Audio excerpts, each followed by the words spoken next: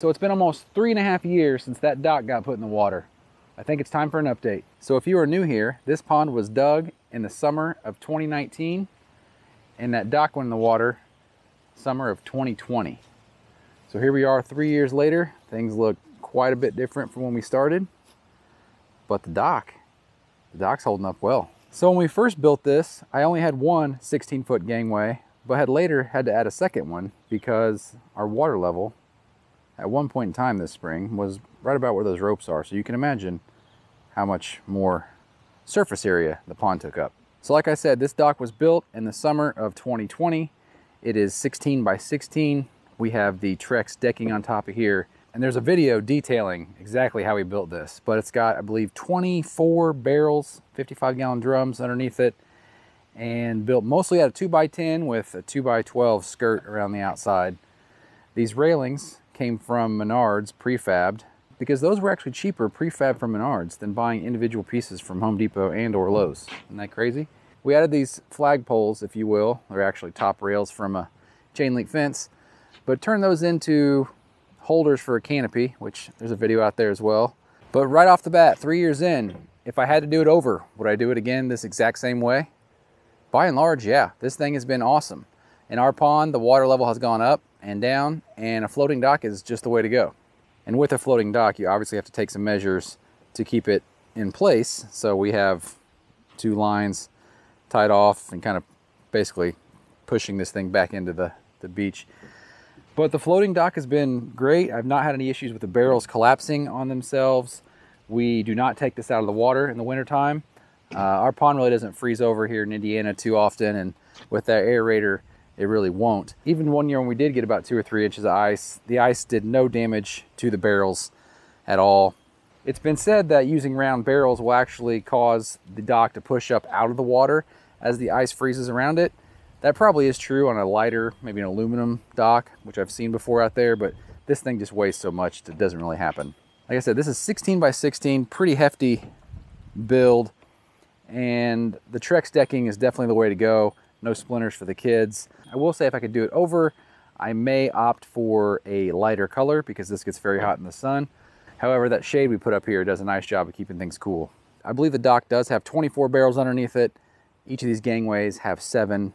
And if you're looking for barrels, check Facebook, Craigslist, etc. I found a guy who had hundreds of these, so I went to him a couple different times. All lumber on that dock outside of the decking is pressure treated lumber. It has been stained once. Obviously, it looks like it could use a second coat. That was about 2 or 3 years ago. It seems to be holding up pretty well despite being in the sun all year round. And so I'm not making this video to give you guys the detail about how to build this. I have another video detailing that, which I will link below. But I've had people watch that video and want an update on this thing. So here's said update. What's nice about this, the hinges, I think I've shown you guys the hinges in other videos before. They have a quick release on them so you can separate these gangways from the dock if you need to, or the dock from the gangways. On occasion, we do take the dock out in the middle and float it. The hardest part is just trying to get it to where you want it to go. So we often use ropes. We'll tie one off to the beach, an area, and one to the trees on the far side and kind of pull it. And I actually have a project next spring that the dock is going to help us with. If you look over there in the fenced row beyond the golf cart, you can see some barrels and IBC totes. That is going to get turned into artificial fish habitat and dropped in this pond. And so when we do that, we're going to use this dock as a floating barge. Going to take the lines, unhook these 2 lines here, have one person on the shore on this side, one person on the shore on the other side, and basically position this dock throughout the pond where we want the artificial habitat to go. And those IBC totes are a little bit bigger than our 3-foot gates here, so we'll just take off one of the rails out here, but this will be a nice floating barge, if you will, to help us move and get that material into the water. Here's a quick shot of those hinges. As you can see, if you just simply pull up on this right here and push off, the dock will be released.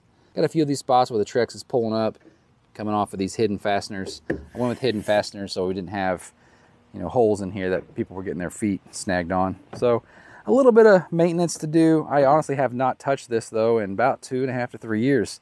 Don't really do much to it other than making sure it's floating where it needs to float. Long term, I would love to have this cleaned up and maybe have a concrete pier or just a place that we can more of this to a little easier than we do currently. And I know a lot of people will see this and say, okay, a floating dock sounds great, but will it hold up? I promise you, if you build it the way I built it, and go back and watch that video, you will have no trouble with this thing lasting. So with the 24 barrels that are underneath this dock, we have over 10,000 pounds of buoyancy. Now that's 10,000 pounds before the whole thing would sink. That dock, as it sits now that the pressure treated lumber is dried out, probably weighs at maximum 3,000 to 3,500 pounds. And I would say that's a very conservative estimate, and it's much lighter than that. Said another way, we've had 16 people on this thing before with it floating in the middle of the pond. Not all four corners of the 2x12 were actually touching the water. And when I say the 2x12 not touching the water, I'm talking about this outer edge of the dock. There's a 2x12 skirt, and then the rest of the inside is built out of 2x10s. And no, our barrels have zero water in them as far as ballast. I know some people, when they build these, they will fill the barrel 20% full to add weight to the dock, to have it sit a little lower and add stability. I didn't go that route simply because of the sheer size and weight of the materials that are in this build. So if you do build it to this spec, not something I think you need to worry about. So if you have a pond and you are looking to add a dock and you don't know whether to do floating or stationary, here's what I think you should take into consideration. One, if your pond is already full and you don't want to have to drill posts into the water, then go with a floating dock. Or if your pond level fluctuates up and down quite a bit, go with a floating dock. Once you do decide to do a floating dock, I advise using the 55-gallon drums. Some people will say that they don't like the look of them because you can see the blue or the white underneath. But as you saw as we were over there earlier, that 2x12 skirt on the outside does a really nice job of hiding them. And as I stand here and look back at the dock, all you can see is about 5 inches of the blue, and honestly, it's kind of shadowed, so you can't really even see it. Does not bother me in the slightest. Way cheaper than the pond floats, and those things are pretty darn durable.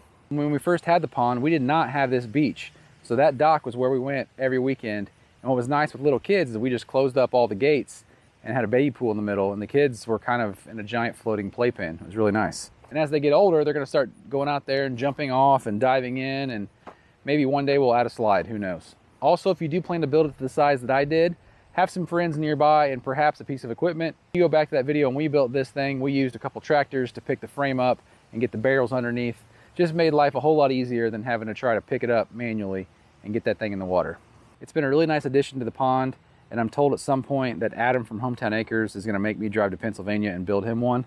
So you guys might see me doing that again here in the near future. That's the kind of friend he is. So hopefully that was helpful and answered some of the questions that you guys had regarding the dock and how it's held up the last several years. It's been really awesome, and I think it's going to be here for quite a while. If you guys are new here, please hit that subscribe button and come back and see me. And we'll see you guys next time. Take care.